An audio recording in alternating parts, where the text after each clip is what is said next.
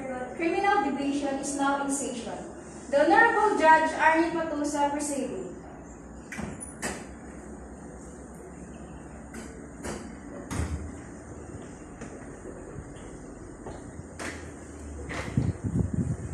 Please raise your right hand.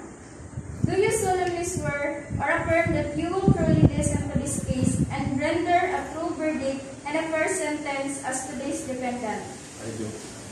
Please be seated. Members of the jury, your duty today will be to determine whether the defendant is guilty or not guilty. Based only on facts and evidence provided in this case, the prosecution must prove that a crime was committed and that the defendant is the person who committed the crime. However, if you are not satisfied of the defendant guilty to that extent, then reasonable doubt exists and the defendant must be found guilty. Ms. Jilidin Patusa, what is today's case?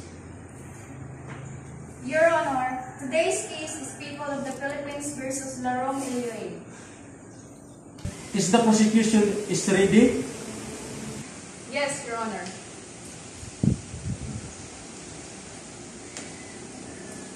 Is the defense ready? Yes, Your Honor. Your Honor, members of the jury, my name is Elloren and my co-counsel and I, representing People of the Philippines versus Elloren. We intend to prove that on the day February 19, 2021, he should carry a gun without a license.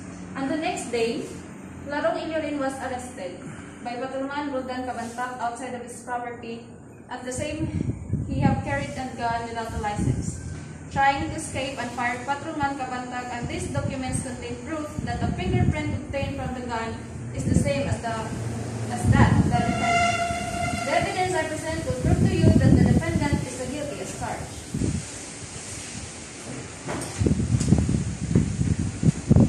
Your Honor, members of the jury, my name is Sergeant Armishona. Ladies and gentlemen, members of the jury. The law, my client is presumed innocent until proven guilty. During this trial, you will hear no real evidence against my client. You will come to know the truth, that Laro has no guns, it's all just lies, therefore my client is not guilty. Prosecution, you may call now your first witness. Thank you, Your Honor. I will call John Devarius.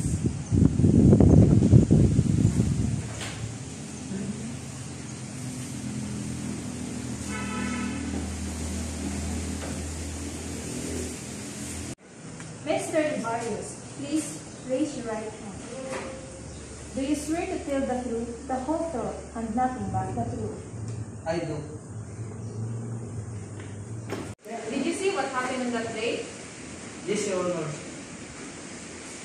Did you see Mr. Elloren carrying his gun on February 19, 2021? Yes, Your Honor. Actually, Your Honor, Mr. Laro, he tried to park in case I saw him and the reason for not going on. Prosecution, you may call now your second witness. Thank you, Your Honor. I call to stand Patrolman Roldan Cabantac.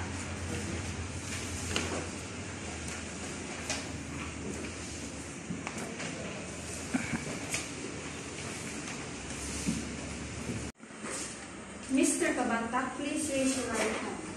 Do you swear to tell the truth, the whole truth, and nothing but the truth?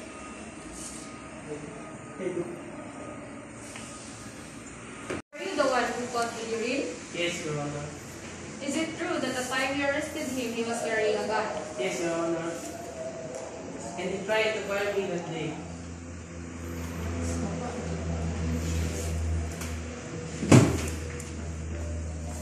Is this gun escaped from the defendant? Yes, exactly, Your Honor. Thank you, Your Honor. No further questions and no witness, Your Honor. You may sit down. Defense, you may call your witness. Thank you, Your Honor. I call to stand Mr. Stephen Davis.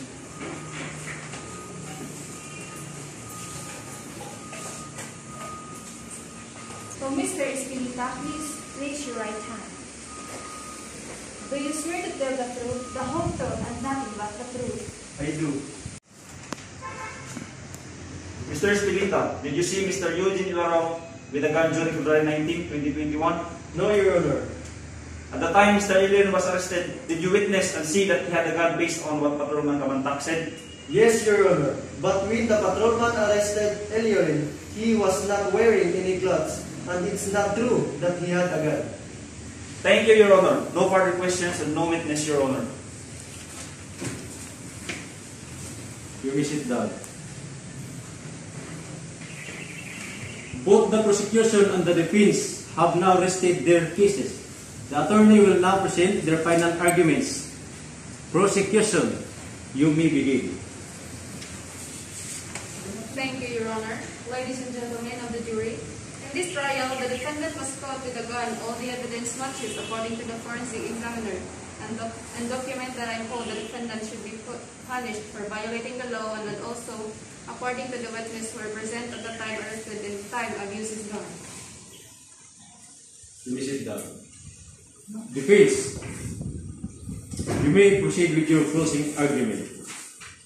Thank you, Your Honor. Members of the jury, today you have heard testimony about people of the Philippines versus Larong Elloren. All the allegations against the defendants are all lies. It is just defamations against him. Remember that under the law, my client is presumed to be innocent. The prosecution must prove every part of its case beyond reasonable doubt. That means that you must be very sure. And all the evidence was planted. The prosecution has presented no real evidence to you to show that it's not true. That means there is a reasonable doubt, and therefore you must find him not guilty. People of the Philippines versus Larong Elloren, the court is fine. The accused is guilty.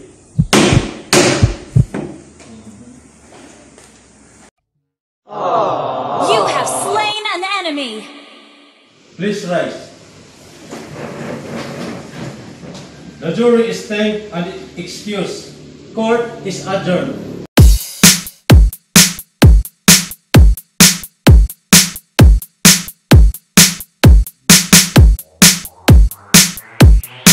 DJ Ray. Parang neneng biyang beat.